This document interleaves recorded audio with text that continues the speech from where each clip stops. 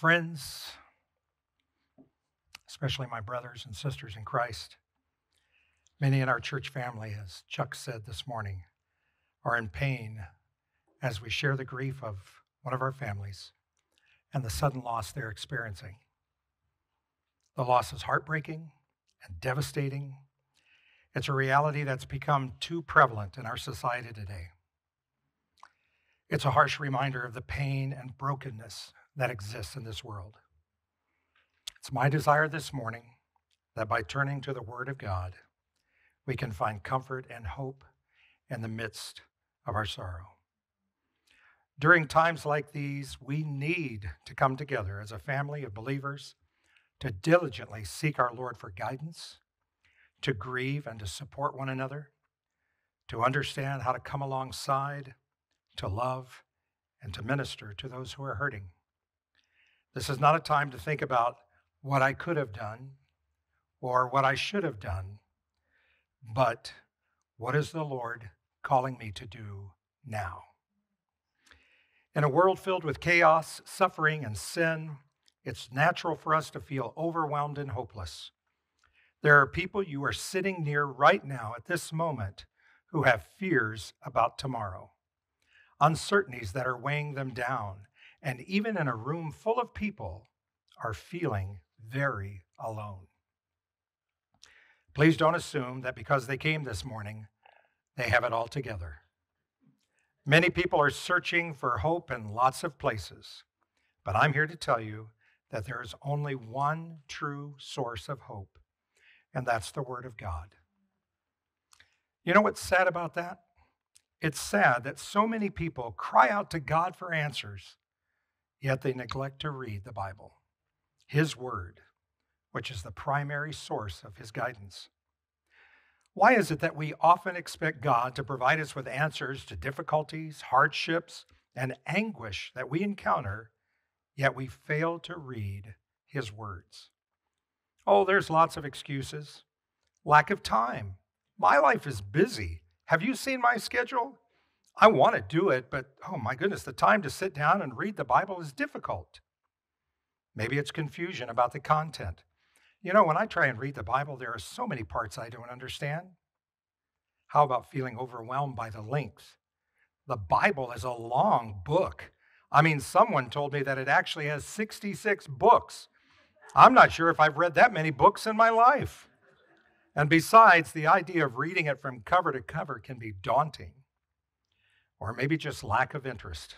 Some people may simply not be interested in reading the Bible. Or the perception of the Bible is outdated and irrelevant. In today's secular society, many, if not most, view the Bible as obsolete and inconsequential. But what so many people don't realize is that the Bible is filled with the very promises of hope that they're crying for. And it tells us that we can have that hope even in the darkest of times.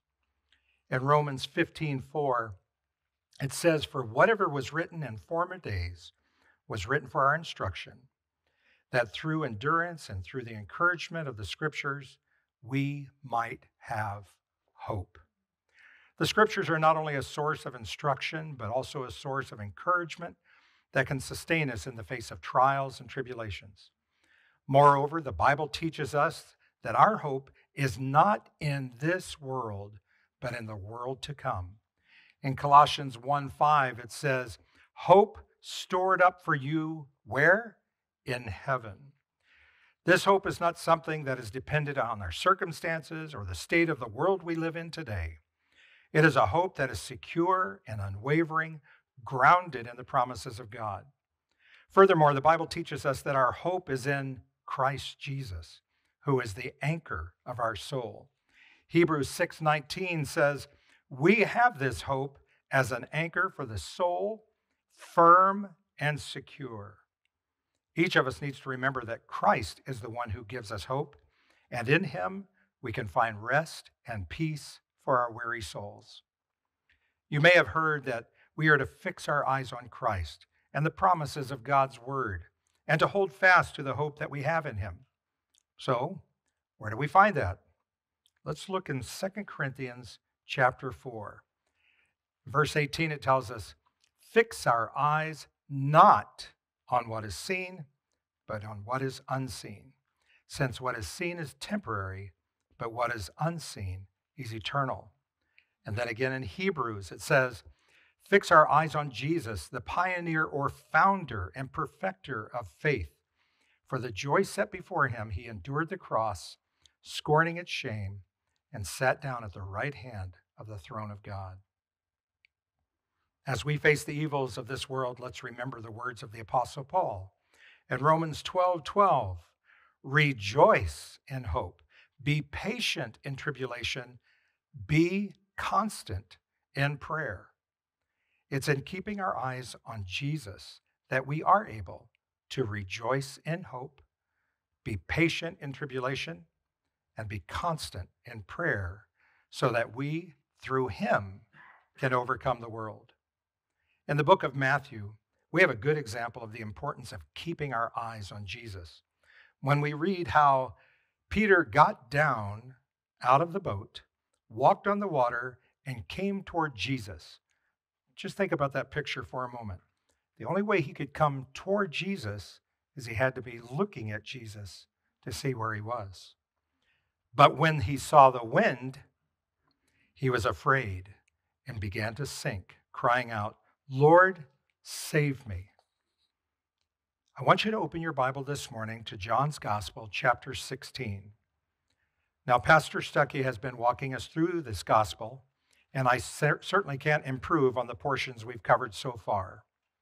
So I want to jump far ahead so that when he does cover this section, it will hopefully reinforce what we're hearing this morning, or better yet, that it will provide even greater insight when he shares the principles he brings from Scriptures. Now, before we look at the text itself, starting in verse 25, let me state the obvious.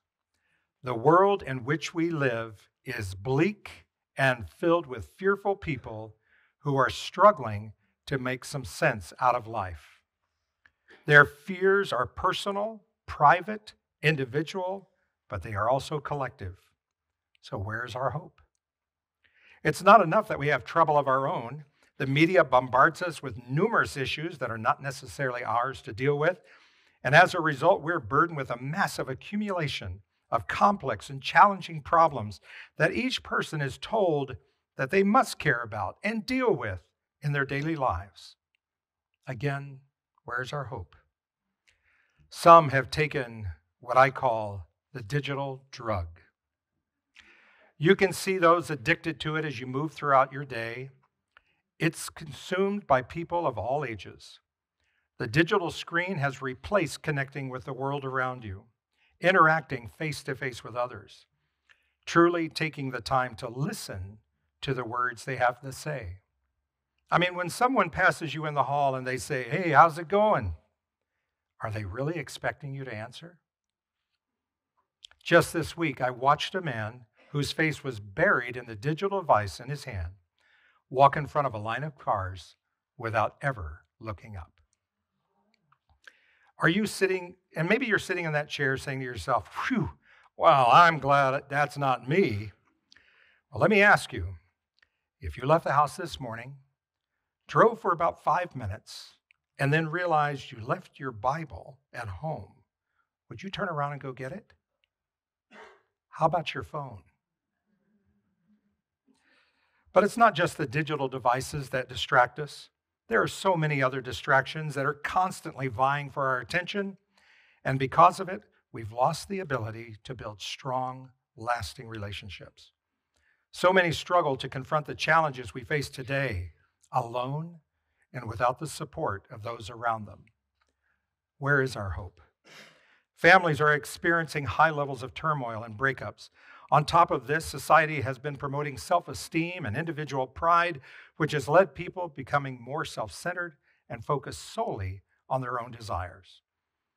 If all I care about is me and what I want and what I own, then it becomes nearly impossible to establish meaningful connections with others. The more things we possess, the more things occupy us, the less significant our relationships become. Where is our hope? Let me try to answer that question. At the core of every human lies an irreducible need for three fundamental realities. These three are the essential minimum, yet they also represent the utmost requirements for human existence. First and foremost, people require love. They must be loved, and this love must be given unconditionally, lavishly, and generously. They need someone who knows all of their faults and shortcomings, yet loves them in spite of the flaws. The second reality that people desperately require is someone they can trust and believe, someone they can have faith in. They require someone who is wholly devoted to their welfare, someone who can secure their lives in the midst of an insecure world. This person must possess great power and generosity with the necessary resources to care for them and rescue them from all their troubles. They need someone who can provide the strength and protection they need to face all of life's challenges. And lastly, people require hope, the assurance that there is a future beyond their present circumstances. They need to see a light at the end of the ever-darkening tunnel and to know that there is a plan and purpose behind their existence. They must believe that something good awaits them in the future, surpassing any of the negative experiences that currently occupy their lives. A hope that provides the fuel to persevere through the darkest of times and overcome all obstacles. Did you catch those three realities? Love, faith, and hope. Someone to love, someone you can trust to care for, to deliver you, to lift you up above your problems, and someone to give you a future. Love, faith, and hope. Sound familiar? That's the gospel of Jesus Christ. Paul the Apostle in 1 Corinthians 13 says there are these three: faith, hope, and love. And the greatest of these is love. Listen to how Paul leads us up to this list of three essentials. If I speak in the tongue of men or of angels, but do not have love, I'm only a resounding gong or a clanging cymbal. If I have the gift of prophecy and can fathom all mysteries and knowledge, and if I have the faith that can move mountains, but do not have love, I am nothing. If I give all I possess to the poor and give over my body to hardship that I may boast, but do not have love, I gain nothing. Love is patient, love is kind, it does not envy, it does not boast, it is not proud, it does not dishonor others, it's not self-seeking, it's not easily angered, it keeps no record of wrongs. Love does not delight in evil, but rejoices with the truth. It always protects, always trusts, always hopes, and always perseveres. Love never fails. But where there are prophecies, they will cease. Where there are tongues, they will be stilled. Where there is knowledge, it will pass away. For we know in part and we prophesy in part. But when completeness comes, what is in part disappears. When I was a child, I talked like a child. I thought like a child. I reasoned like a child. But when I became a man, I put away childhood things behind me. For now we see only a reflection as in a mirror, but then we shall see face to face. Now I know in part, then I shall know fully, even as I am fully known. And now these three remain: faith, hope, and love. But the greatest of these is love. For those of us who believe in the Lord Jesus Christ, these three divine provisions are the essential ingredients for living a life of peace and joy. Now, it's important to understand the difference between peace and joy in the Christian life. While both are precious gifts that flow from our relationship with God through faith in Jesus, they are distinct in their nature and purpose. Peace is a state of tranquility and calmness that transcends circumstances in life. It's the assurance that we've been reconciled to God through Christ and that nothing can separate us from his love. It enables us to approach life with a sense of stability and confidence, even in the midst of trials and tribulations. The Hebrew word for peace is shalom, which means completeness, soundness, and well-being. Shalom is not just the absence of conflict or trouble, but it is the presence of wholeness and harmony. In the New Testament, the Greek word for peace is eirene, refers to the state of rest and quietness. Philippians 4:7 describes this peace as surpassing all understanding, and it will guard your hearts and your minds in Christ Jesus. Jesus himself said in John 14, "Peace I leave with you, my peace I give to you. I do not give you as the world gives. Do not let your hearts be troubled, and do not be afraid." Again, in John 16, he said, I have told you these things so that in me you may have peace. In this world you will have trouble, but take heart, I have overcome the world. Now, joy, on the other hand, is a deep sense of gladness or delight that comes from knowing and experiencing the goodness of God. It is not dependent upon our external circumstances, but rather is rooted in a relationship with God. Joy is often mentioned in the Bible as the fruit of the Holy Spirit, and it is something that believers can experience even in the midst of trials and difficulties. For example, James 1, in verse 2 and 3, it says, "Count it all joy, my brothers, when you meet trials of various kinds, for you know that the testing of your faith produces steadfastness." So while peace and joy are related and often experienced together, peace emphasizes the absence of conflict and turmoil, while joy emphasizes the presence of gladness and delight in God. As such, they are a powerful source of strength and resilience that enables us to persevere through trials and tribulations and to approach each day with a spirit of gratitude and hope. Now, as we get ready to look at John 16, our Lord is providing some instructions and some encouragement to his 11 disciples. The words that he gave them on that Thursday night of Passion Week, the night before his crucifixion, started in chapter 13, and they run all the way down to the end of chapter 16.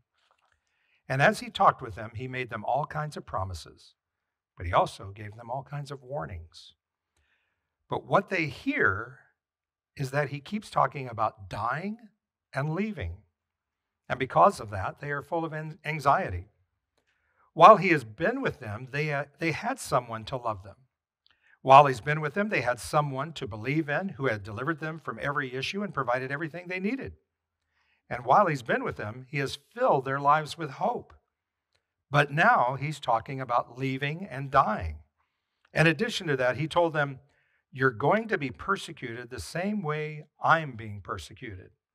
You're going to be hated, resented, rejected, and this is going to go on through all of human history to all the followers of Christ." He says in Luke 21, they're going to turn against you, brother against brother, family member against family member. Society is going to turn against you, and they're even going to kill you, and will think they're doing God's service in doing so. It's not going to go well for you. Why are they going to hate you? Because they hate me. Because you're not part of the world system, and they resent those who aren't. Because they don't know God, and they are followers of Satan. This is a bleak moment for the disciples. Jesus is talking about dying, talking about leaving, and he tells them it's going to get far worse for them and for us. And why is he telling them this? Chapter 16, verse 1 says, "All this I have told you so that you will not fall away." So as he closes out the evening, they are profoundly troubled. Several times in this text, John notes that their hearts were deeply troubled. So as the Lord closes in verses 25 through 33, he offers them comfort.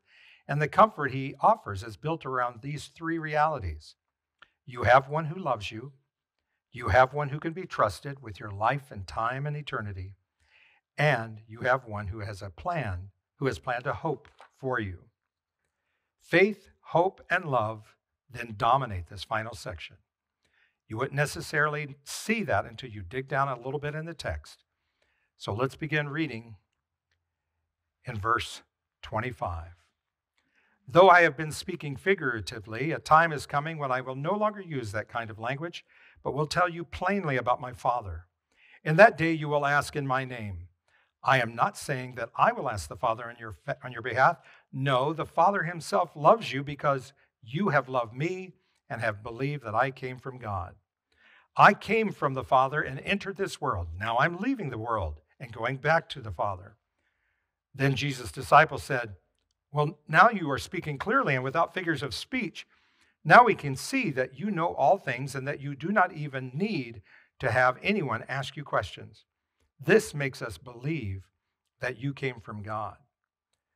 Do you now believe? Jesus replied. A time is coming, in fact has come, when you will be scattered, each to your own home. You will leave me all alone. Yet I'm not alone, for the Father is with me. I've told you these things so that in me you may have peace. In this world you will have trouble.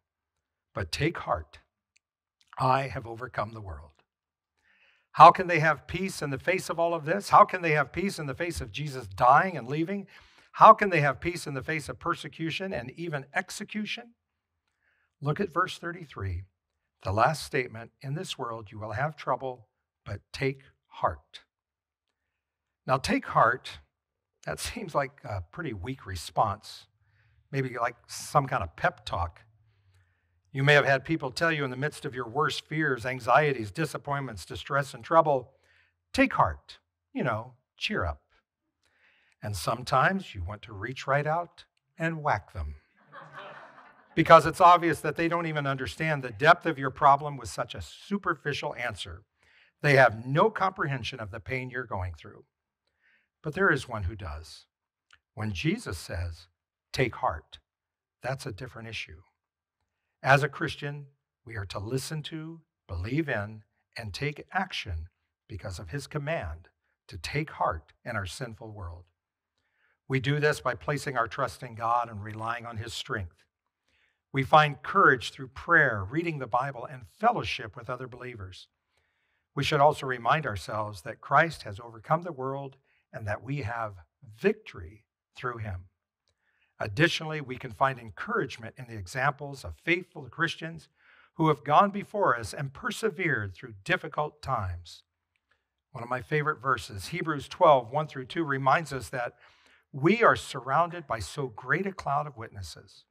Let us also lay aside every weight and sin which clings so closely, and let us run with endurance the race that is set before us, looking to Jesus, the founder and perfecter of our faith, who for the joy that was set before him endured the cross, despising the shame, and is seated at the right hand of the throne of God. Hallelujah. By focusing on God's promises and relying on his grace, we can take courage and face the challenges of our sinful world with hope and faith. If the Lord Jesus, who is in control of absolutely everything, says, take heart, let's remember these three things. 1, you are loved by God. 2, you are in God's everlasting care. And 3, God has a promise for your future.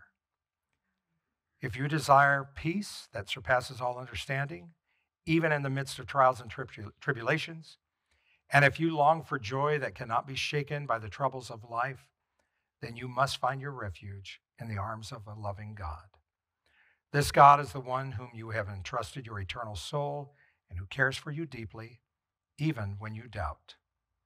Not only does he have the power to govern the present, but he also holds the future in his hands and has already planned your place in it, an inheritance that is incorruptible, undefiled, and reserved in heaven for you.